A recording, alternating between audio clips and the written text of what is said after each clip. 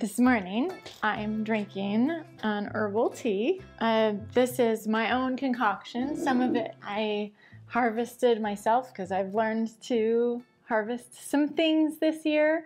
I got horsetail up from the mountains, and that's supposed to help your tissue repair. So I was hoping it would help with skin, hair, nail. And then I have some peppermint that I saved from my garden, and a couple immune boosting herbs like astragalus and maybe plantain. And our son Steven works at a tea shop, so he's very knowledgeable about healing herbs. And so I got my tea this morning and wanted to paint.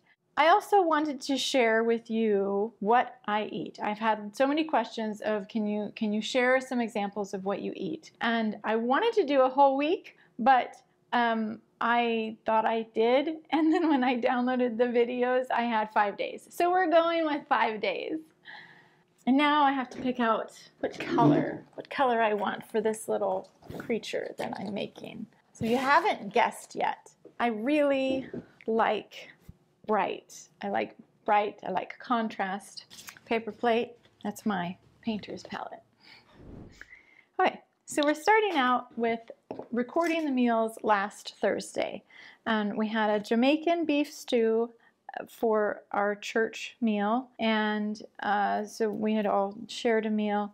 There had been dessert, but for lunch my parents came over and I had some leftovers, so I made some rice and roasted some broccoli and cauliflower, and that's it. Jamaican beef stew I made it with a couple habaneros. There should have been Scotch bonnet, but I can't find them in my town. So I went with the habaneros, and it had a little bit of a kick to it. In the afternoon, I had a almond butter truffle.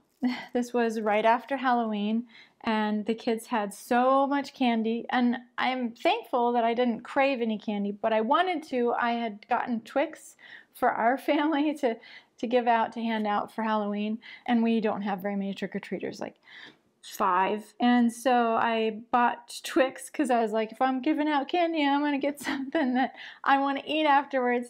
And then I ended up getting a canker sore, and chocolate gives me canker sores. So I knew if I were to eat all the candy bars, then it would have just made the canker sore worse, and I would have gotten more, and it would have been bad. So I didn't eat any Halloween candy, and I wanted to. Not because I was craving it, I wanted to. But I didn't. Anyway, this is a few days later, and I allowed myself to eat this truffle, and it was delicious. And I had just gotten over the canker sore, and I figured it would be okay. For dinner, I made a homemade goulash. So I don't normally make goulash, but I didn't want to cook, and I had this package of frozen spaghetti sauce that I had made last month sometime, and so I thawed it out, and I added some cottage cheese and cream cheese, and I just turned it into a goulash. So mainly because I let Paul pick out which pasta. Paul's my youngest, he's 8, so I let him pick out which pasta shape we went with, and it was macaroni noodles. So then we had some steamed broccoli as well. Friday for lunch, I had leftover goulash and a prune. So if you want to know what the difference between a prune and a plum is, when you eat a plum, the skin has a tartness to it where it catches you off guard, right? And a prune does not. It's sweet all the way through. The skin, everything is just sweet. So I know people have argued with me, people I know in person have argued with me and said like, oh, a prune is just a dried plum, but it's not. There's a difference. For dinner on Friday, I made a Turkish menemen, which I have no idea if that's pronounced correctly, but it's essentially tomatoes, peppers, and onions, and it's cooked down and stewed, and then you throw in some eggs. And so you could do like over easy as steamed eggs But I do kind of a scrambled. I mix it in because Brian and the kids have preferences on egg texture. But anyway, so we had Minimalism on toast, and oh, I forgot to say I had more chocolate. I had more chocolate in the afternoon.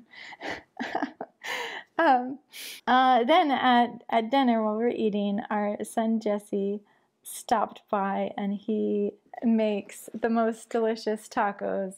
And so he brought me a taco, and I shared it with Brian and the boys because he makes them pretty spicy, so Naomi's not into that. And it was a little too spicy. I ended up having to eat it with some sour cream, and then I had more of the Minimalism. On Saturday, Brian and I went on a date. We tried to do that weekly.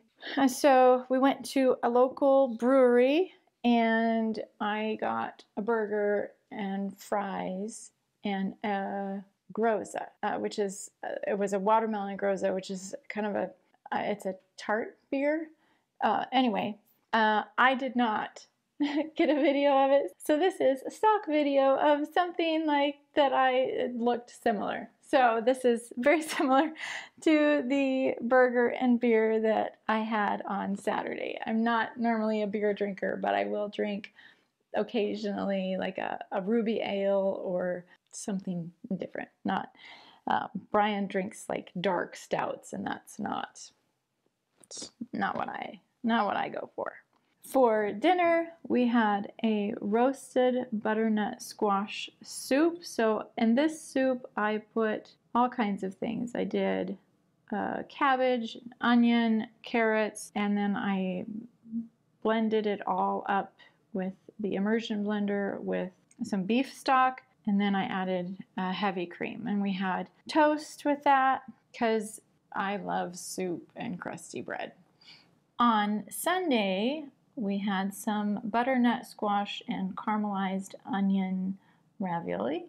And so I made that, and I topped it with, I used the soup from the night before as a sauce. And then I also made some apricot muffins, and of course ate it with butter, had some green peas on the side. For dinner, a Sunday night is when the older boys come over for dinner. So I made a turkey meatloaf. I'm not a meatloaf fan, but the family is, and it was good. As far as meatloafs go, it was good. We had roasted root veggies with it.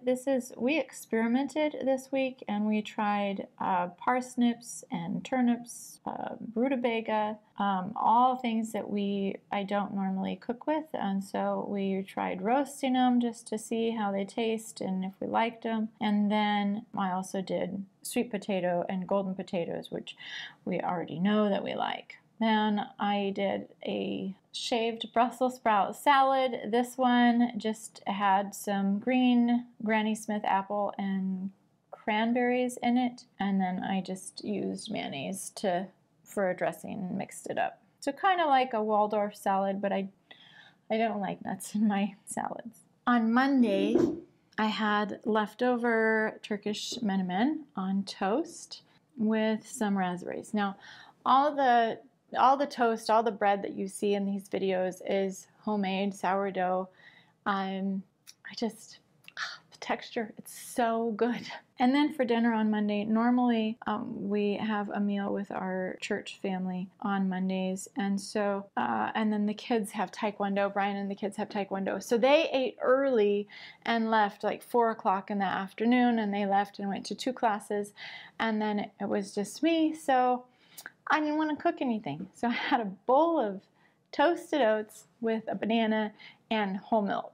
Then I ate another muffin. It was the apricot muffin with butter on it. In making this video, it was very tempting to menu plan and have all my menus, like all my meals planned out so that I had a good amount of different things, like plenty of vegetables, plenty of fruit, plenty of variety.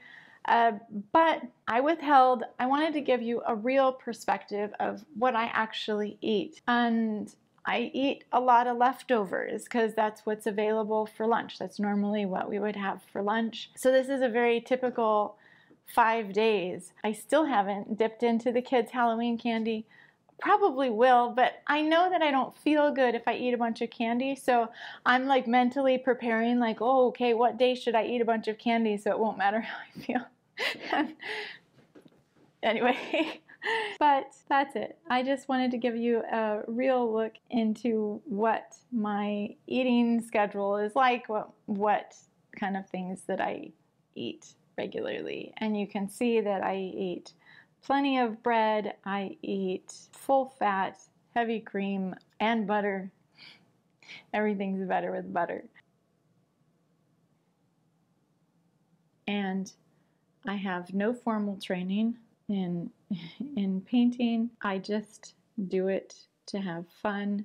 I make up the animals usually, like sometimes they resemble other animals to some extent, but generally they're just out of my own imagination, and I think it's fun. I love little animals. I have always wanted to paint like this, to have these kind of things up on my walls.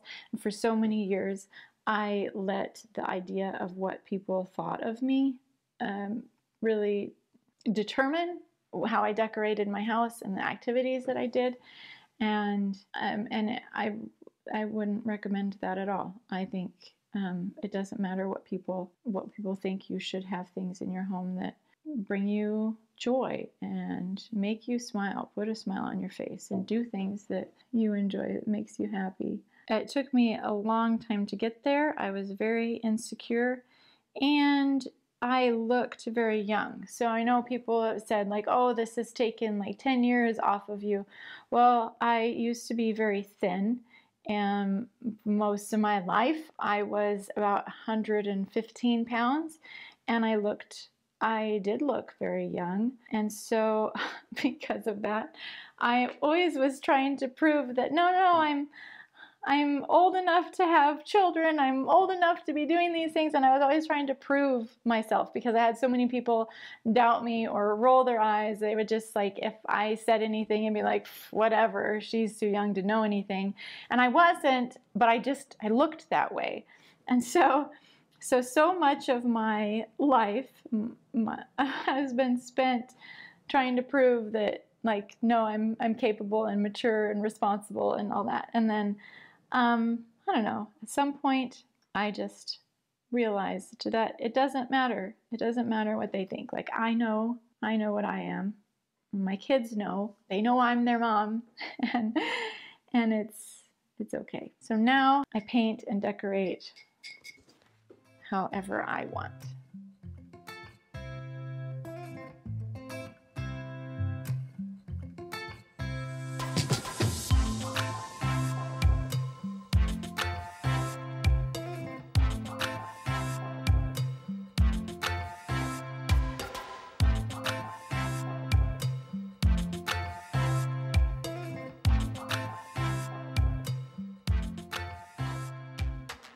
Okay, we're done. I'm pleased with it. It has been a while since I have done a canvas this big, and so if I had planned it better, I would have made this little guy bigger, but it's okay. He's pretty cute and I like it. So the plan is to hang this up in the corner right over there in the living room. I just threw up a few pictures after we got the new couch, just because we had moved furniture around and everything was higher, and anyway, I put a few pictures up because I didn't want to have a blank wall for a long time, but I wasn't really pleased with having the 3 pictures there, so I wanted to paint something to put there, and I'll have to do that in another video. But if you want to know how I manage my art supplies, my painting, my canvases, all of that, and still maintain a minimalist lifestyle, you can check out this video right here.